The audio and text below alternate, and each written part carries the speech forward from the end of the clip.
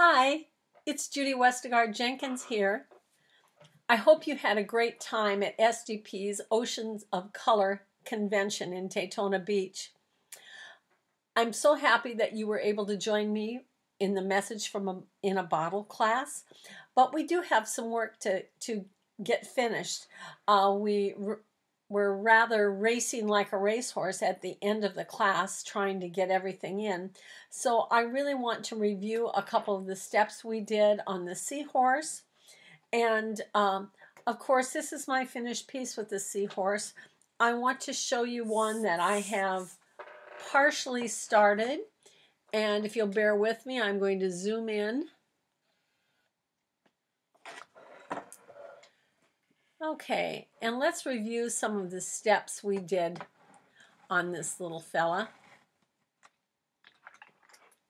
I used 1/4 of an inch angle brush, and I loaded it with alizarin crimson, and I went across at the top of the snout, up on the coronet, and back a little bit to about the back of the head. I floated around the eye and across the cheek and made this little separation line between the neck and the head. I also floated right on this spiny area on the back. I floated a little bit of alizarin crimson down approximately to 1 or 2 of the spines below the dorsal fin.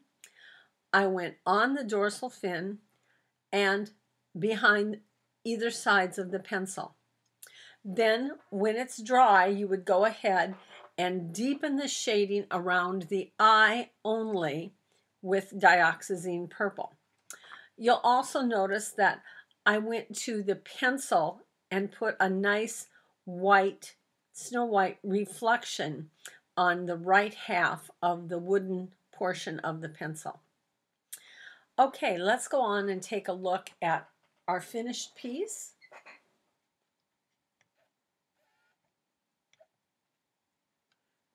Okay, scoot him up there a little bit. You can see I added spokes around his eye with a liner brush. I used both, I believe, Payne's Gray with possibly a touch of black, and Snow White all the way around, and then I also outlined that eye. Let's look a little bit closer at that.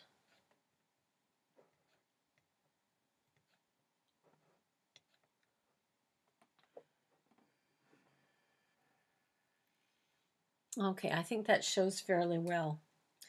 Then I went on to the body of the seahorse. Let me move this one more time so you can see it a little better. I went to the body of the seahorse with a liner brush, and I put in coral shell lines all this area in the body to define all those their scales or rectangular sections. I basically took 2 lines down, and then I went across the body, and you can trace the lines on if you wish to from your pattern, but I tried to connect one spiny area to the next without going into these ruffled spiny areas. I just went across the body of the seahorse. Then within each of those little sections, I added shading, alizarin crimson shading, across the left edge and the bottom edge of every single little section. Deepened it with dioxazine purple. And on a few, I went in with a little bit of coral shell and highlighted the upper right section on just a few of these areas that are close to the center of his body. I also went in to the spine tips, and I highlighted the tips using a liner brush, or you could also use a small angle brush. But I went in and used coral shell and Snow White in about equal parts and just went into each of those little tips and highlighted them. And I did that all the way on the front and the back side of the body. And be sure to pay some special attention to this little tail as well. Then I added lots of dots on the face. Oh, let's back up one step. I did highlight the face with some coral shell plus Snow White right here at the bottom of the snout and right here.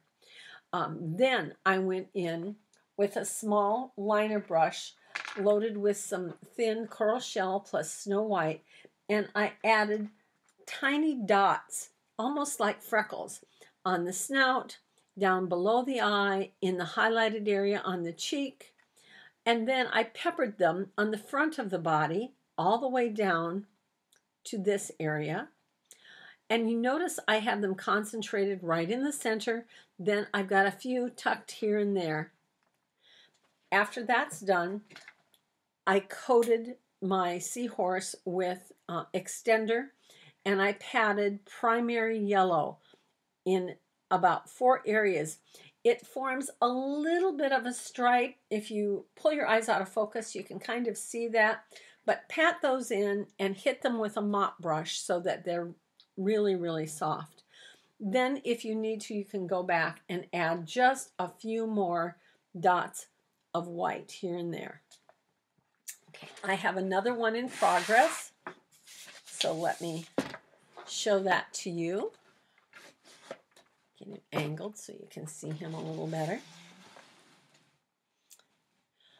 Okay, this is where mine was at the finish of the class. However, I have added the seaweed around the seahorse, and I used Hauser Light Green for that, and I just left a couple to fill in, and I like to use about a number 1 liner brush, and I work from the tip of the leaf out towards, or the base of the leaf out towards the tip, and just fill those in.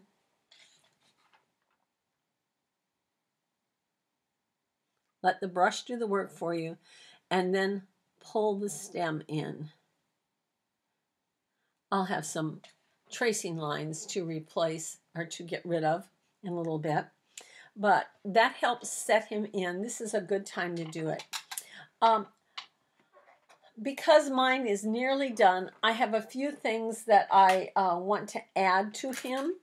So I'm going to add a little bit of Dioxazine Purple shading on that dorsal fin. There isn't enough on this one. So you'll want to place that on.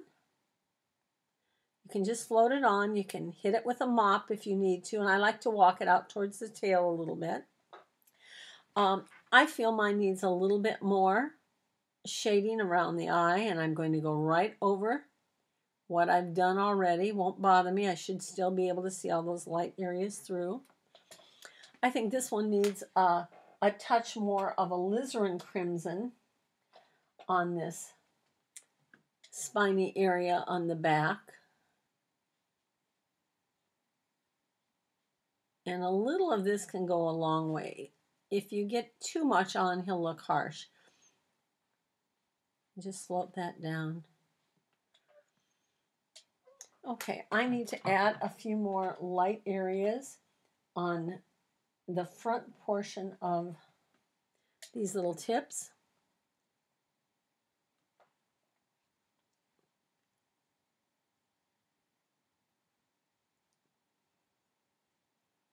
Really makes them stand out from the water in the background.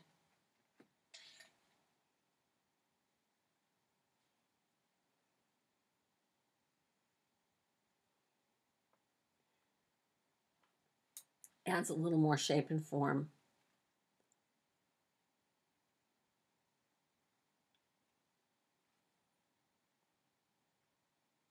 Some of the smaller areas, I just run the highlight across the whole outer edge of that spine.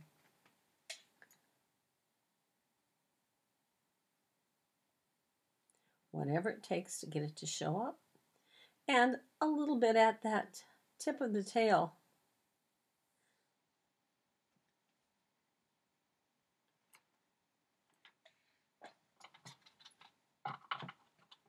Okay.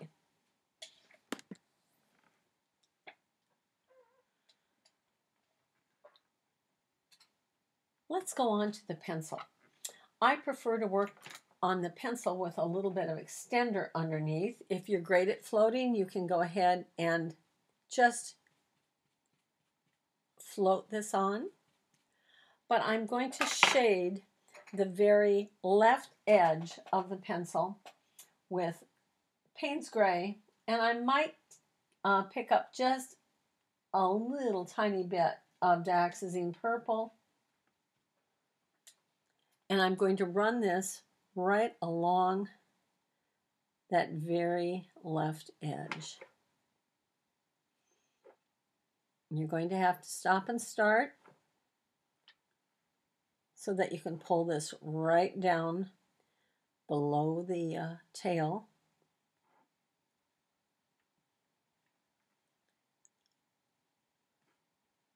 You may need to hit it with a mop. I'm pretty happy with what's happening here.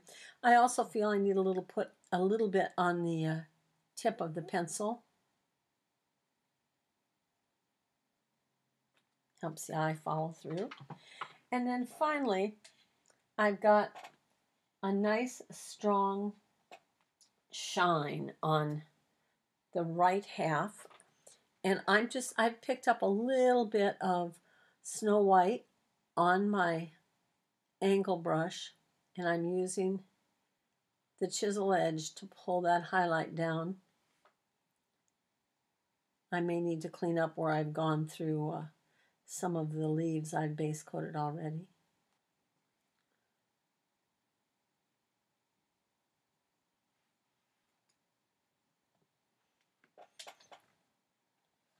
Okay, the final thing I want to do on the seahorse is emphasize the little spiny tips. I've got a little bit done here. You can see I've just pulled a little line down towards the body from the tip. And I really don't want them to go all the way through. I just want them to fade as it approaches the body.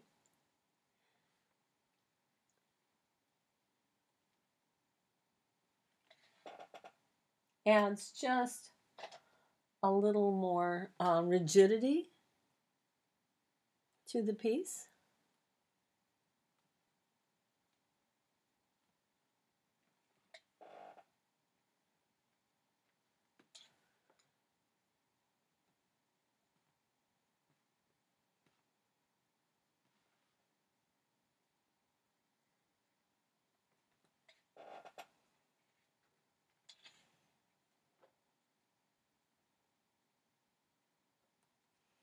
Make some of these little points stand out a little better, especially by that dorsal fin.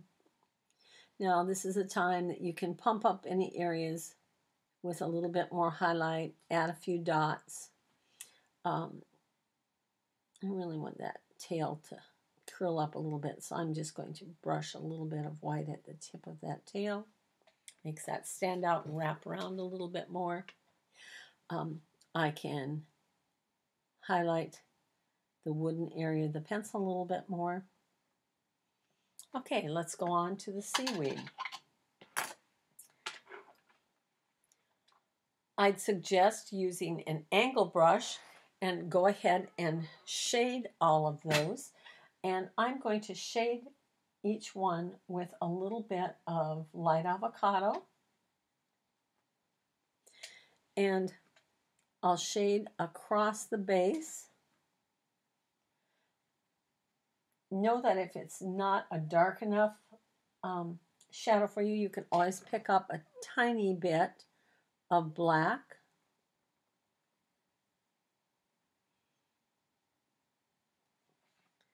I'm usually always painting with a second brush in hand to pick up the little boo-boos that I invariably always do. Sometimes I'll run the shading along the edge of the seaweed. Sometimes I just put it at the tip of the leaf. whatever I can do to create a little bit of randomness.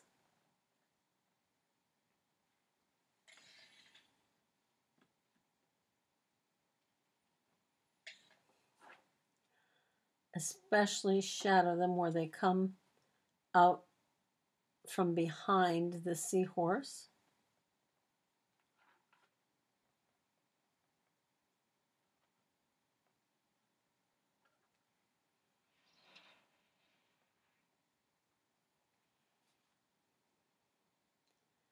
Really starts to give them a little bit more shape.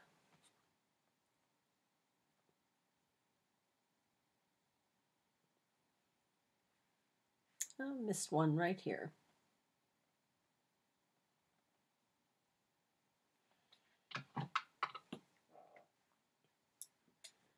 Okay, then I'll go ahead and I'll highlight just a few with olive green.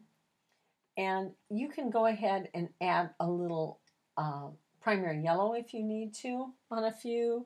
You could pick up a little bit of Snow White with your olive green, whatever you need to do to create some randomness. And I like to go on and just choose a few tips to highlight. Now, not everyone needs a highlight, just here and there. Whatever you can do to make it look natural.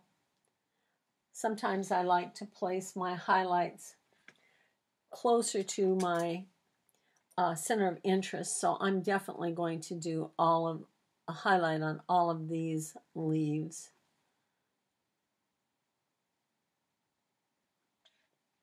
And I think I'm going to just pump up a little brighter on this one. You can see just little bits of changing up your color. You know, you don't have to follow my instructions per se. If you feel that you need to lighten an area, go ahead and pick up the next lightest value color in the same color family from your palette and lighten up an area. Okay, let's talk about the fish. Let me pull in my original, and we're going to look at the little fish in the corner. When I designed these, all I could think of was Dr. Seuss's one fish, two fish, red fish, blue fish. So I wanted to bring in that oceans of color theme. So I went from a red fish to an olive green to a Hauser green to a Payne's gray and Payne's gray and dioxazine purple. You just want them to gradually get darker.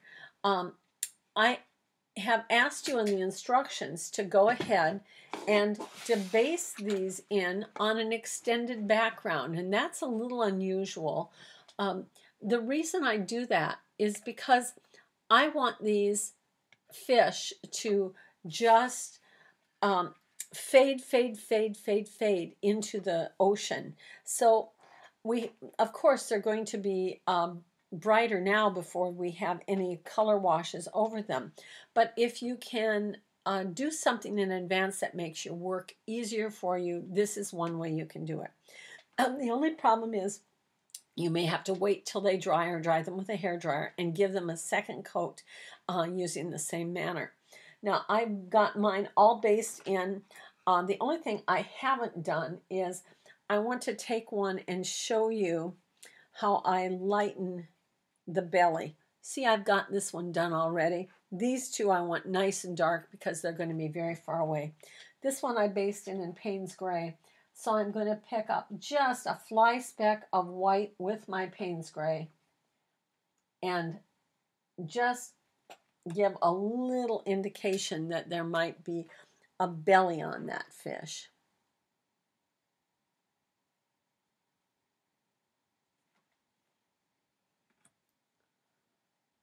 Sorry about the reflection there.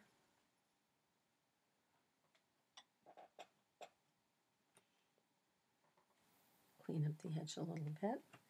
And if you need to, you can hit it with a mop, or I'm using a little Deerfoot stippler. And then each fish is going to have just a little dot of Payne's Gray or Payne's Gray with a touch of black for the eye.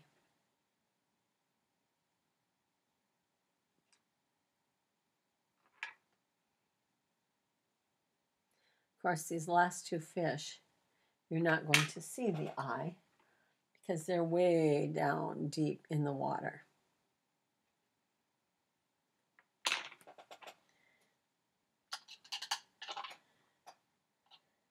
Okay, as soon as they're dry, I'll go ahead and do some of the bubbles around them. But in the meantime, let's talk about some of the bubbles that I have placed already. And I know some of you got to see this, but some of you left the classroom before you got to see this fun technique. You can put the bubbles wherever you want. The only thing I'll caution you is that they're kind of fun to do, so you want to be careful you don't place too many in. I'm going to place a couple of them in that I have up in this area. And I might place one or two here. And notice I'm laying out extender in the area that I'm going to place a bubble. And remember, you don't want too much extender. Pat it with a towel if you get too much. And you're going to use the small detailer foam brush that you got in class.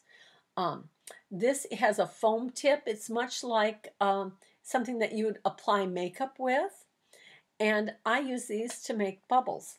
I simply dip my brush into the tip of that brush into white paint. See that? And I'm going to place it. Let's try this one first. Place it straight up and down, and I twirl it between my fingers and I pull up. And that makes the bubble. Let's do another one. The harder the pressure, the bigger the bubble. Now this one is diffusing out just a little bit. I'm going to tap it with a mop. And of course, I can go back and clean up an edge. But it's a pretty quick and easy way to make bubbles. Again, just vary the size by the pressure, but always twirl your brush. It might take a little patience, or you might want to try a couple. You can always try them and wipe them right off if you don't like them. There, you can see that a little bit better. Little bubbles around the fish just by putting them here and there. I'm just using a stylus. Be careful that you don't make these too heavy or too strong.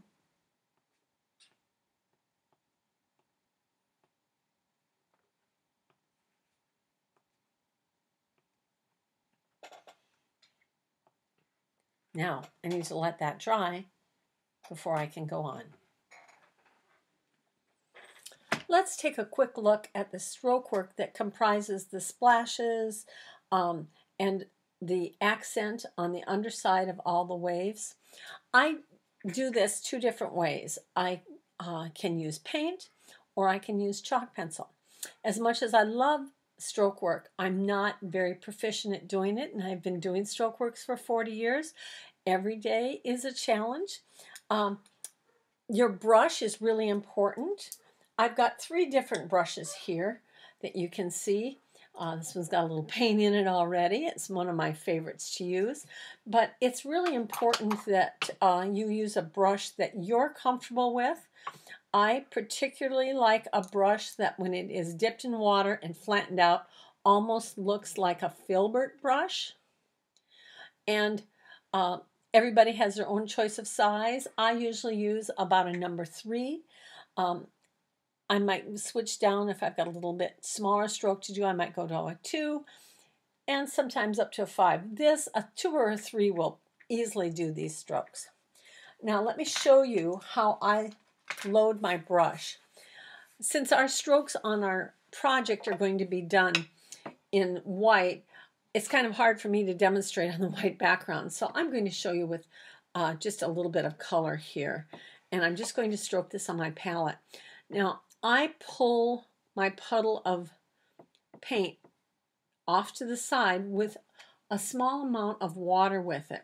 Now, you've got to get your paint just to the right consistency. I'd say mine is almost like half and half, or a thin cream.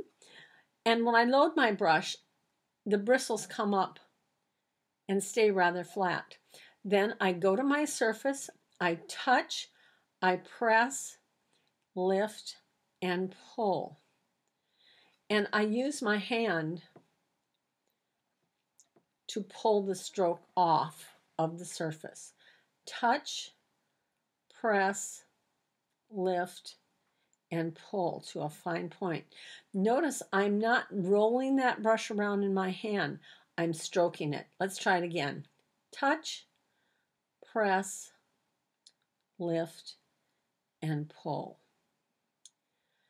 Before I do stroke work, I really like to do a practice session. I may sit and practice for 5 to 10 minutes onto a piece of paper before I go to my surface, just to get that rhythm going in my mind. The more strokes I do, usually the better they become.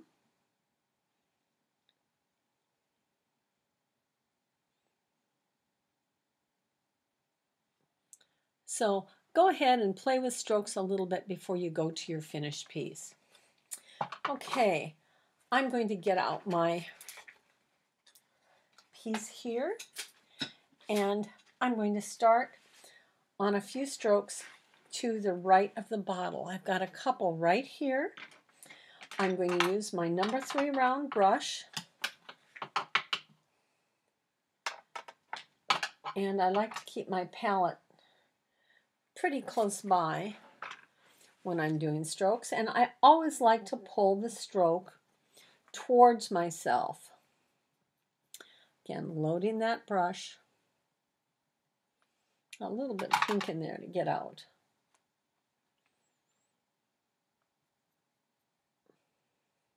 Be careful that you don't pick up a bead of water onto the ferrule.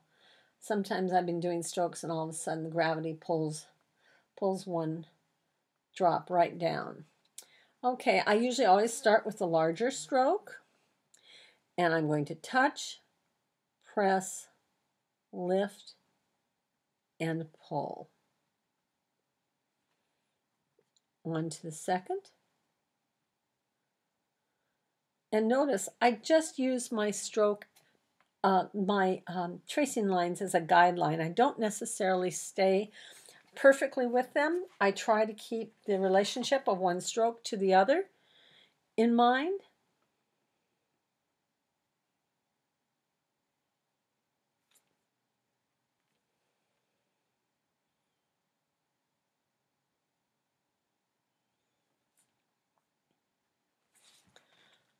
Let me move this a little bit more. Again, always constantly rotating so I can pull that stroke toward myself.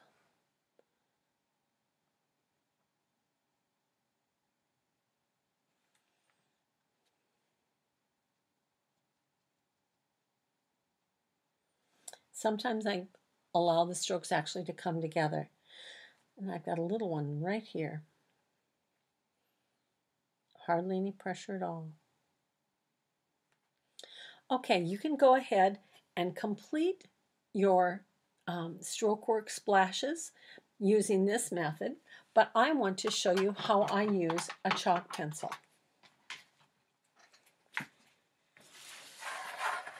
This is something I got into when I was doing lots of chalk lettering for my book, Chalk It Up.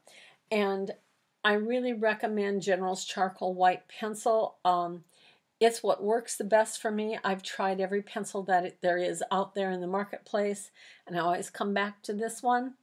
A fine point is important, and a kneadable eraser is important. There are also other erasers out there you can find, like this Tombow Mono Zero eraser that has a fine tip. You can go in and get rid of a line somewhere where you don't want it. But I basically start with a sharpened pencil, and let's try right up here. I keep my hand out of my wet strokes. And the first thing I do is I outline the stroke, and then I go in with a scribbling motion and I fill in the entire stroke. And I'm not going to worry too much about anything that gets on an edge, because if I don't like it, I can just clean it up with water. I'm going to start in the center. And I think I'll finish out all the way down to the tip of this stroke. Then I'm going to fill again with little tiny circular motion. I can widen this up at the top edge a little more. Now this one I've really traced on rather wonky, so I'm just going to use it as a guide, but create my own shape so it's a little nicer. Another one here. And I rather like the look of this. Place another one on. It's a little bit larger. And again, really scribble that in.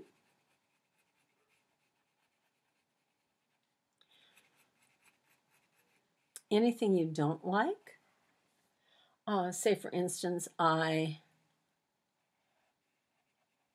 put something off to the side that I didn't like, I would simply take a large point or small point blend. See, this is a really short, round brush that has layered bristles, and I can use that. You could also use a small liner brush. A short bristle brush would be better. And your water has to be perfectly fresh and clean. And look at, you can just take that off or shape the stroke to as perfect as you want it. Kind of nice.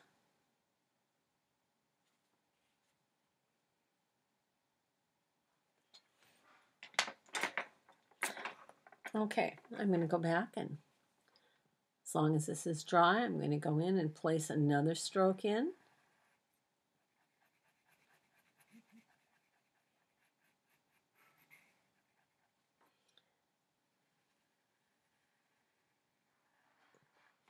Here I've got a bubble already, so I'm just going to work around it.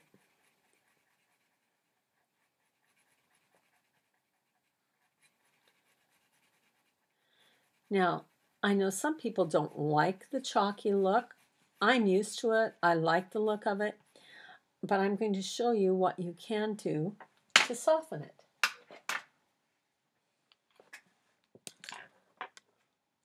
There's a couple of different methods you can use. You can use a little mop or a Deerfoot stippler and just touch the area, and you'll get a little bit of chalk dust off here and there. Or you can use that small detailer foam brush that you got in class. Of course, after I was done with the bubbles, I cleaned it up with some soap and water and dried it off, so I can use it another way. I can go in and I can smudge a stroke. Oh, let's try one that I haven't smudged already. See how nicely that softens that? Look at the difference between one that's softened and one that isn't. It's all up to the individual. What happens when you soften it this way, and I will just touch this onto a dry paper towel to get any chalk dust off. I'll want to go in and clean up any of that smudged edge with fresh water. Of course, I'll have a tracing line or two to get rid of too. Sometimes they'll come up with water, sometimes I simply have to use a little eraser. That one came out pretty good. Okay, you can really see the difference on that softened stroke over the rest of the ones that I have here. So I'm going to go ahead and touch all of them just lightly.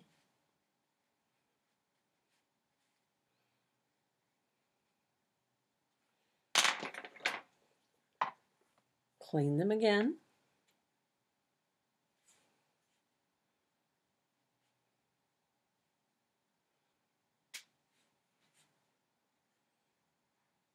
And if you don't have this brush, don't worry about it. Go ahead and use a small round brush or a liner brush. Even a good angle brush might work for you. I'll come in here with chisel edge of a flat brush and show how I can clean up really well with that too.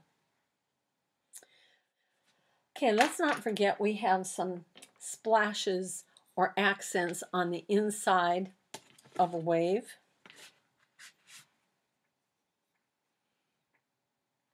And I'm going to start at the tip of the wave and just go all the way along the edge. Sometimes I'll even outline a bubble, especially some of the larger ones.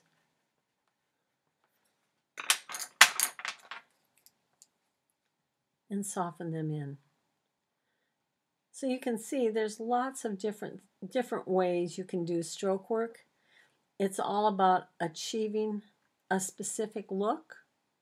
Now, we know if you don't like that chalking, you can take it right off with fresh water. Use a spray product called Workable Fixative by Krylon to permanently affix the chalk lines to your surface. First, you must remove all the tracing lines. I use either a Tombow eraser or a kneaded eraser. You can also use a clean paint thinner to remove the lines. After the lines are removed, you'll want to hold the spray can at a 45-degree angle over your work and lightly waft the spray. Then allow it to dry. I put a few drops of extender onto my background, and I'm using a 2-inch blue ice oval wash brush, and I'm just putting this all over the outer 2 to 3 inches of my sprayed finished painting. We'll pretend it's finished. A little bit more extender in the lower section.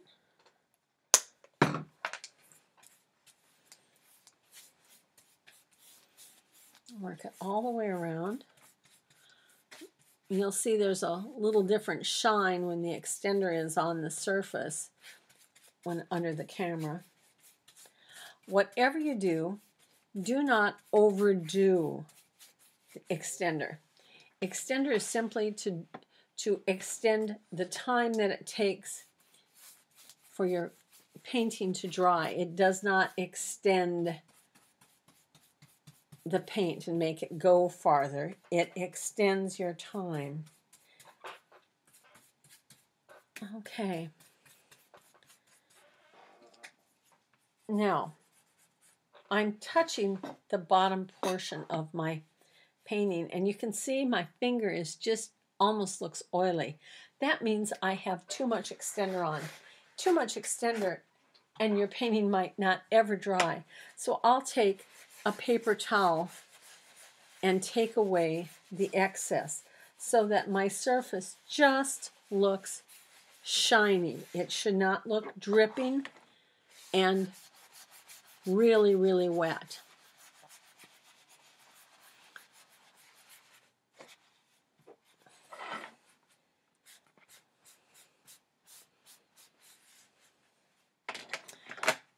Okay, I'm going to use the same brush that I have some extender in from placing on the background, or the extender, and I'm going to pull the excess off onto my paper towel, and I'm going to dip my brush, one corner of my brush, into phthalo blue. That is a Traditions color. If you don't have this color, you could use some Prussian blue as well. And I'm going to go up to the corner, and I'm going to start going across the corner. Oh, that color really pops, doesn't it? And because this is wet, I'm allowed to work on it. So I'm going to go across the top of the sky, soften as I go, and I'm going to pull this color right down over the edge of the wave and right down to the fish. And I'm going to paint this color right over the fish so that they just drop into the background of the water.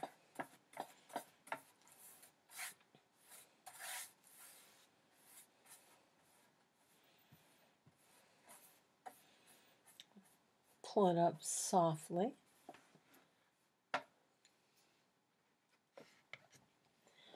And I might pick up a little bit of Prussian blue on my brush to further deepen the corners, the lower corners only, and to pull that right over those fish so they just, I want them to just kind of disappear. I don't want them to be the focus.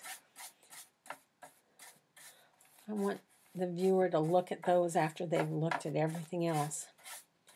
Now you need to be working on this when it's wet. If it starts to dry on you, you might need to pick up a tad bit more extender on your brush. Then I'll go back with a large mop brush and soften it. So I don't want any harsh lines. You can see how nicely that softens in the sky area.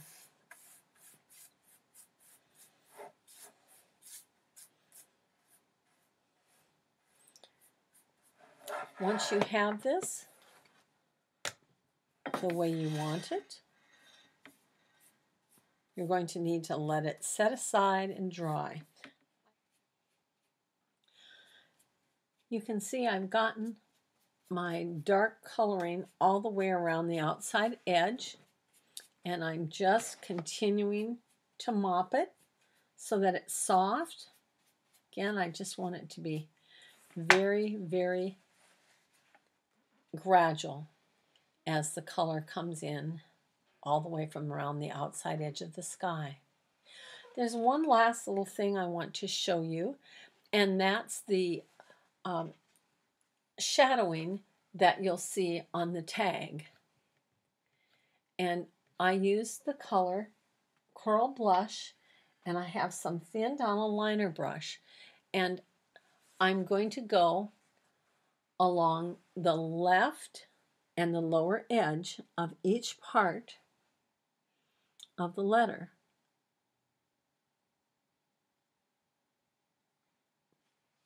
And this just outlines the letter a little bit. Of course, you'll need to do this only after you have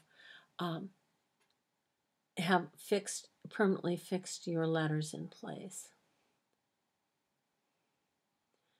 And I just pick it apart, decide where the letter stops and starts. It just makes it a little easier to see, finishes it off a little nicer.